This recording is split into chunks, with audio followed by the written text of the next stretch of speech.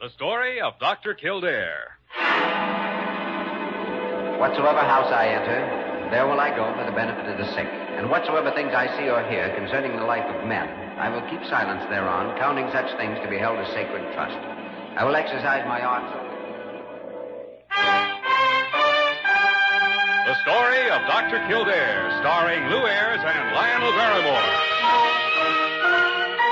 Metro-Goldwyn-Mayer brought you those famous motion pictures.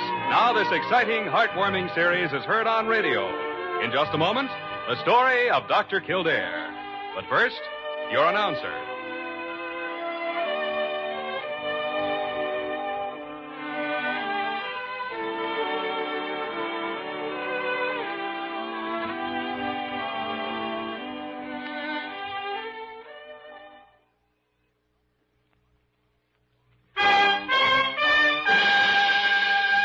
Now, the story of Dr. Kildare, starring Lou Ayres as Dr. Kildare and Lionel Barrymore as Dr. Gillespie.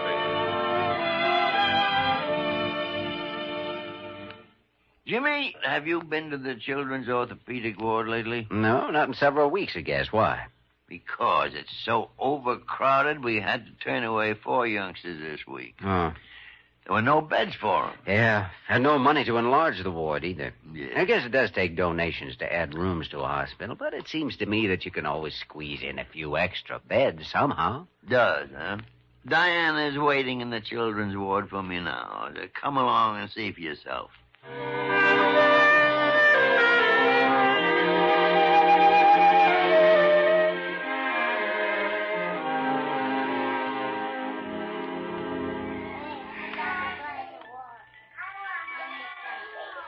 Well, Miss Verna, Dr. Kildare seems to think you can squeeze a few extra beds or cots in here somewhere. Well, what do you think now, Jimmy? Now that you're here. Diana, I'll admit it's so crowded you can hardly walk between the beds. We should take this up with Dr. Carew.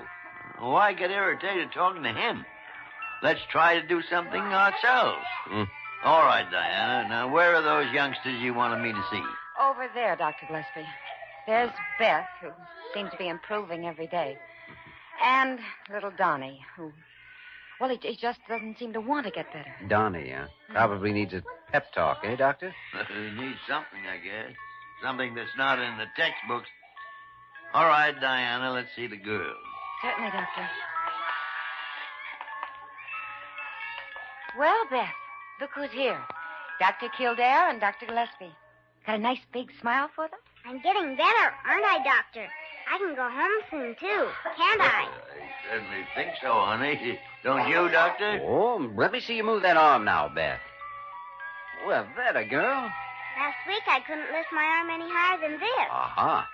And how high do you think you'll be able to lift it next week? Well, Beth, at this rate, you'll be home sooner than anyone expects. He certainly will. And between the two of us, young lady, you're quite a little doll. Oh, Dr. Gillespie, I think you're a doll, too. Come on, Doctor, before we make Diana jealous. Donnie. Donnie, there are some friends of yours here who'd like to talk to you. Why, Donnie, Dr. Gillespie and I came here to help you grow up to be an all-American quarterback. Don't want to be no quarterback. All right, then. All right. We'll make you an ace baseball pitcher. You got the arm for it, you know. Don't want to be a... Poor little guy. Oh, come on now, Donnie. How are Dr. Gillespie and I going to check you over if you bury yourself in your pillow? Go away, Doctor. Please go away. Will you stop crying if Miss Verna reads you a story? Well, then, how about some nice new comic books? I'd like some comics, maybe. I thought so. Diana, how about going down to the magazine stand and getting Donnie some comics? New comics, huh? Why, of course, Doctor. And get the good kind, too. You know, the superheroes, the kind you always get for yourself. Yeah, that's right, Miss Verna. The kind Dr. Kildare always reads over your shoulder. Well, Donnie, we'll have you hitting on all 12 soon. You'll see. Dr. Gillespie. Please report to Dr. Carew's office as soon as possible. What the tarnation does Carew want with me now? Well, I wouldn't know, but since he is in his office, if you don't mind, I think I'll just tag along and see if he won't do something about this children's ward.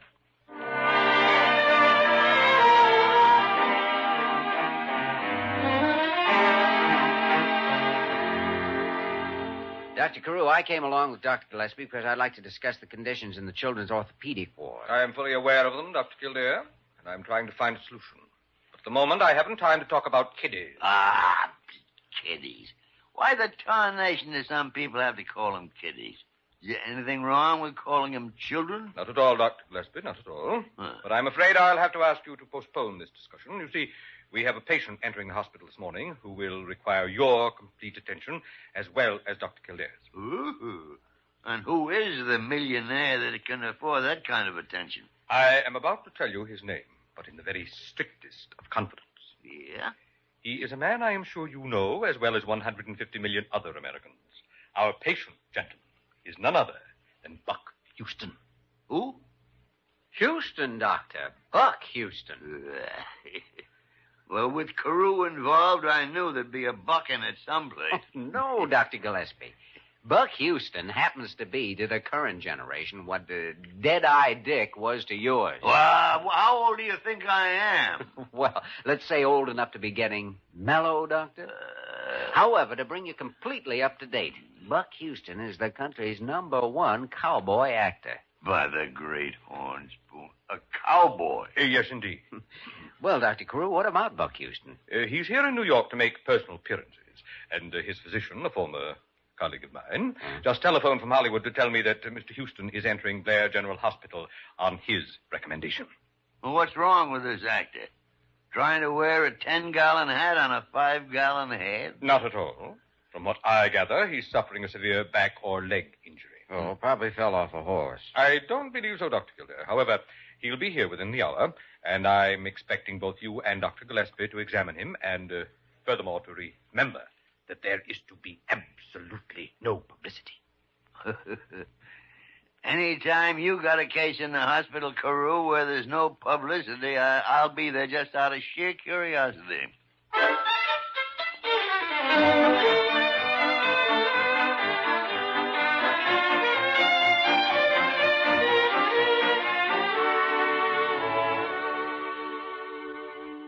Now, as I understand it, Mr. Houston... Now, wait just a minute there, you young sawbones. I ain't Mr. Houston to nobody. I'm just plain Buck. All right, then. Buck, now the pain you're complaining of seems to go from the sacroiliac joint in your back running down here into your thigh and all along your leg? Yeah, ouch. Yeah, it goes just about that way. Mm-hmm. Well, Dr. Gillespie? Well, this away or that away or any way you're figuring it out, it seems to be sciatic neuritis. Sciatic.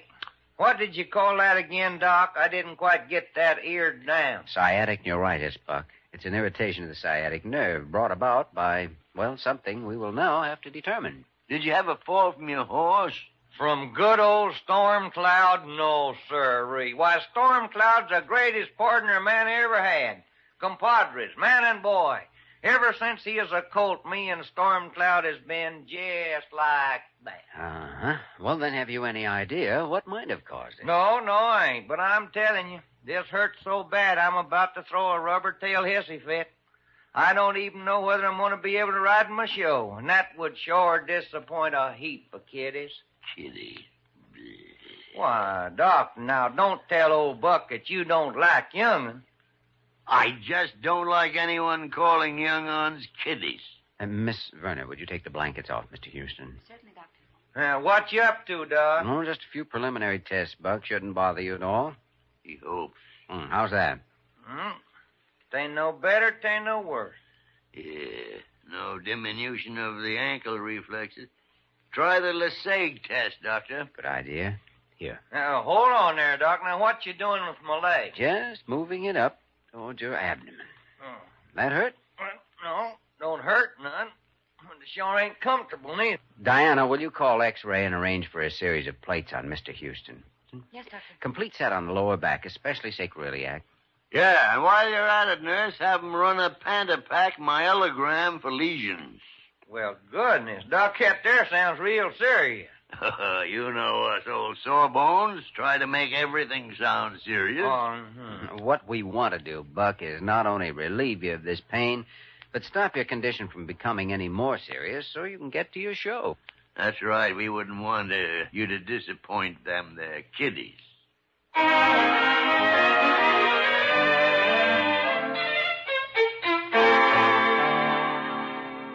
Oh, dear. Oh, dear. Oh, for the love of Hippocrates, Carew, will you stop deering all over the place? Leave Jimmy and me alone till we check these x-rays and lab reports? Well, all right. But you've got to do everything you can. Well, what do you make of the x-rays, Dr. Gillespie? Detect any tumors, any indications of arthritis? No herniated discs either, judging from the plate. And still he exhibits positive symptoms of sciatic neuritis, except, of course, there was no Lesage sign. And the ankle reaction was negative. Mm-hmm. Did you notice his eyes? Eyes? No, why? Well, they're old, Jimmy. Old and bored and tired. Well, he gave his age as 38. Certainly you don't call 38 old. Well, Jack Benny says he's 39. No, sir, I'm afraid Houston's reported age misses the truth by close to 20 years. A young man, I'm old enough to know. Oh, yes. Dead-eye Dick, no doubt. Old or not, I think that Houston's sciatica, as painful as it may be, is all in his mind. Psychosomatic. Great gilded glory, Jimmy. Is it psychosomatic when a man's middle-aged and worn out from those blasted kiddies he keeps talking about? Well, I don't know about that, but either way, we've got to question him. If we can coax the truth out of him, we'll soon find out who's right. Well, before we question Buck Houston too much, my professional advice is you rope him to the bed with your stethoscope while I ride to get the posse at Eagle Pass.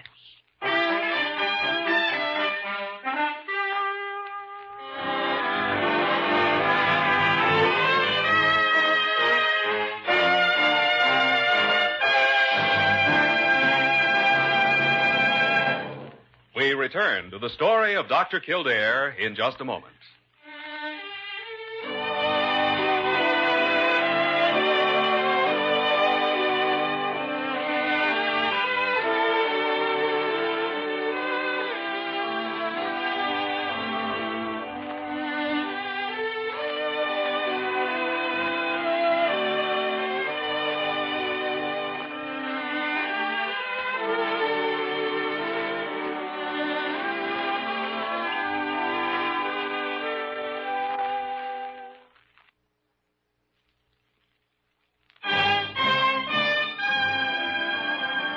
Now we continue with the story of Dr. Kildare, starring Lou Ayres as Dr. Kildare and Lionel Barrymore as Dr. Gillespie. Well, the two old sawbones, come on in. Afternoon there, howdy, partner. Buck, Dr. Gillespie and I would like to talk to you confidentially. You mean, compadres, that you've cut sign on this thing that's got poor old Buck bedded down? Buck, I'm sorry to tell you this, but we think that between us we have. Sorry, shuckings. This is the happiest day of my life. Now, today may have started out that way, Buck, but what Dr. Gillespie and I are going to tell you we don't think is going to be particularly good news. You mean I ain't going to be able to make my show? And I'm going to have to disappoint all them thousands of kiddies? No, you're going to be able to make your show. Buck, there's nothing wrong with you that isn't in your mind. Oh, now look here, Doc. You know, there's an old saying out west that goes, you can't fool a horsefly. And here in the hospital, Buck, you can't fool the doctor. Well, my stars and slippers, are you aiming to say that something's anti-godling with me upstairs in my head? Oh, certainly not. At least not the way you mean. Buck, the way I figure it, for some reason, you're resentful of being the popular hero that you are. And that's brought about a deep sense of guilt inside you. Besides, you can't fool an old man. And, Houston, you're past 50, and you know it.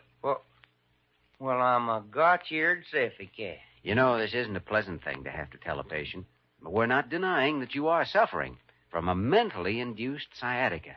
Because no matter how it's induced, sciatica is painful, very painful. Well, I know, but... Now, if you'll cooperate with us and let down your hair, Buck, Dr. Kildare and I hope we can show you what's causing this sciatica and get you out of here feeling like a new man.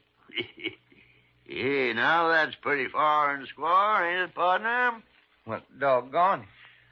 That, gummit, I didn't never think...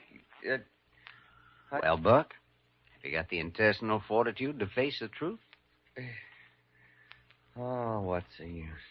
You've hit the nail right on the head. By the great horn spoon, Jimmy. You hear that? He's lost his western accent. Well, why shouldn't I? If I talk anything, I ought to talk straight New York. You mean you were born here? 53 years ago, Doc. That's where I got my stage name, Houston. But Houston's a famous Texas name, Sam Houston. Sure, but it's also a famous Lower East Side name, the street where I was born. Except here in New York, you pronounce it Houston. Well, you fooled me. That's the trouble, Doctor. I fooled everybody too long. Oh, what do you mean, fooled? Oh, it was all right when I first hit it lucky as a movie cowboy and a few kids would stare at me, but so help me, afterwards it grew to be thousands of youngsters following me around. Overnight there came to be millions. And then they wouldn't go to sleep without Buck Houston pillows and Buck Houston blankets, and they wouldn't eat unless it was out of a Buck Houston plate or a Buck Houston cup. Well, Doctor, that's the guilt complex, isn't it? Maybe. But we've still got to find out what made him give in to this defensive sciatica. I think it could be weariness. Weariness? Yeah. Have you ever made 20 personal appearances in one day? Have you any idea what it means to pick up 40 and 50-pound youngsters and haul them up on top of your horse so they can have their pictures taken when you're hardly able to lift your arms after 10 hours of it? No, but we're starting to get a good idea. What else, Buck? What else? Isn't it enough knowing that you're a worn-out man who has to have a double to do everything but mount a horse? And these kids thinking you're some sort of a... I guess that pretty well fills in the picture, eh, Doctor? His subconscious supplied the sciatica so he couldn't be forced to appear before the public in person. Mind's a strange thing, Buck. And you shouldn't feel too bad about giving in the way you have. Why, after a few days' rest here, now that the real facts have come out, you'll be able to ride around town carrying 5 youngsters on your back. Oh, no, not me, Doc. No, not me. Don't you see? I'm through. Now that the truth's out, and I know it's the truth, I can't go on fooling him anymore. I just can't. Now, look, Buck, we'll give you some sedatives, 3 days of rest, a tonic to build you up. Will you just go away now? Go away. Go on away. You found out what you wanted to know, didn't you? Go on. Leave me alone. Buck Houston's all through. Oh, but look here, Buck. Come on, Jimmy. Come on, Jimmy. After 30 years of holding it all in, a 2-hour cry isn't going to do Buck a bit of harm.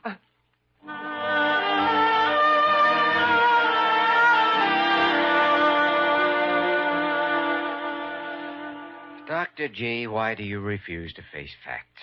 Between us, we made Houston face facts, and now he wants to throw his whole life away. Quit. Well, why shouldn't he quit?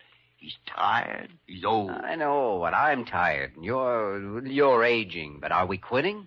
Oh, tarnation, Jimmy. Why should Buck go on? He can afford to retire. Best thing that could happen. Well, Doctor, maybe retirement seems more attractive to a man of your years, your mellow years. Yeah. But for me and for Buck Houston, there's still a lot left in life, and whether you'll help or not, I'm going to try to make him realize it. For his own sake and the kiddies.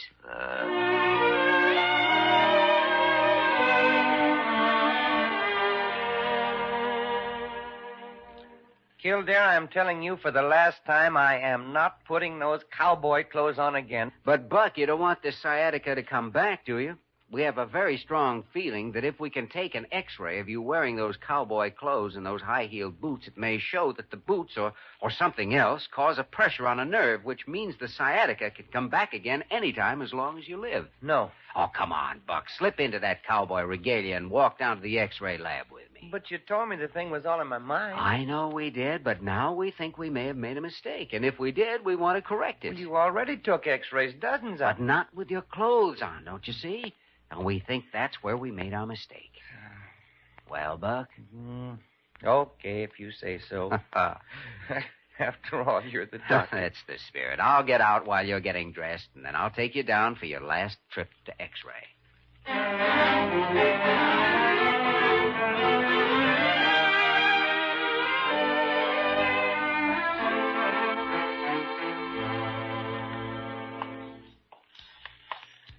Is this the way I went to X-ray before?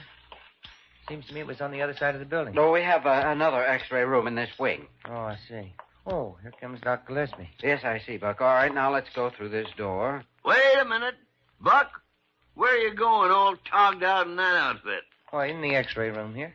X-ray? What, the X-ray room's way in the It's other right through this door. Come on, Buck. See you later, Dr. Gillespie. By tarnation.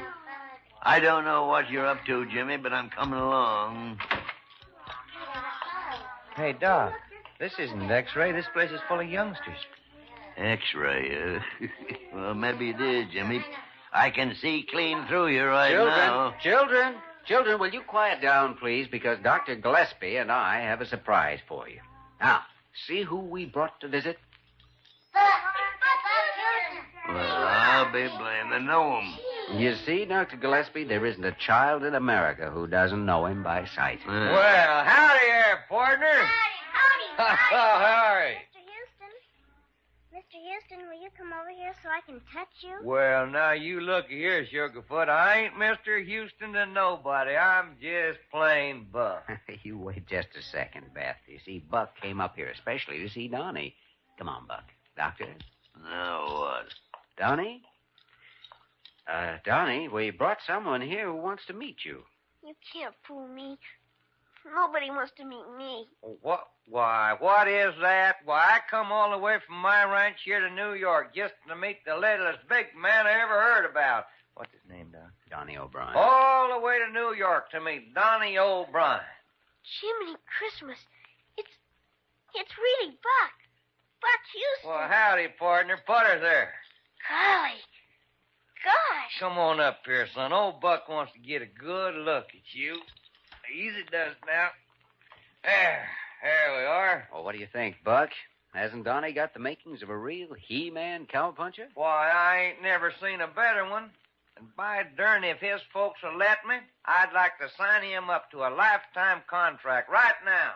Wrangling horses and punching cattle on my ranch. Gee willikers, Buck. Do you mean it? Tell him he's got to get well first. What's the matter, Buck? I bet you don't mean it. When you say that to Buck Houston, Donnie, you better smile. Old cornball. But I was just thinking now, Donnie. You got to get well first. You reckon you can do that for your old partner, good old Buck? Oh, gosh, Buck. Sure I can get well. I can get so well they'll let me out of here next week. Well, I don't know about next week, Donnie, but I think if we take Buck back to Dr. Gillespie's office now, we can have him put his name to that contract, and we'll guarantee delivery of a perfectly healthy Donnie O'Brien to the Double Bar X Ranch by the end of next month.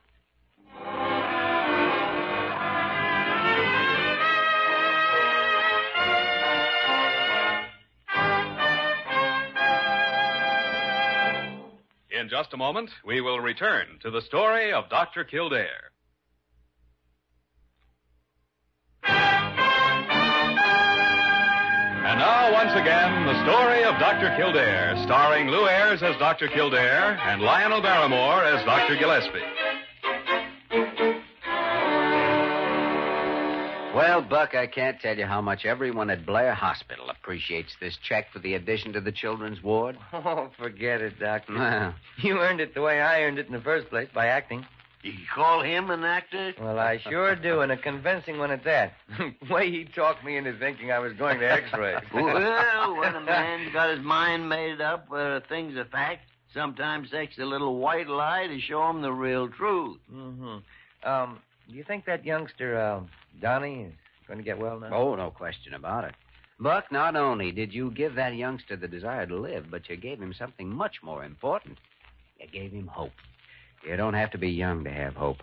But if you've got hope, you've got a mighty good chance of staying young. Yeah, and I'll say yes to that. Well, goodbye, Buck. And, don't forget those seats you promised us for your show. Oh, why, compadres, the last man that accused Buck Houston of forgetting a friend's buried now. Up on Boot Hill. Well, by tarnation, you've forgotten something. And I'm not signing your discharge from this hospital till I get it. Till you get it? Oh, what is it, Doc? You're not leaving here till I get a picture, personally autographed and reading. To the old sawbones, Doc Gillespie, and all the kiddies. Signed, your faithful compadre, Buck Houston.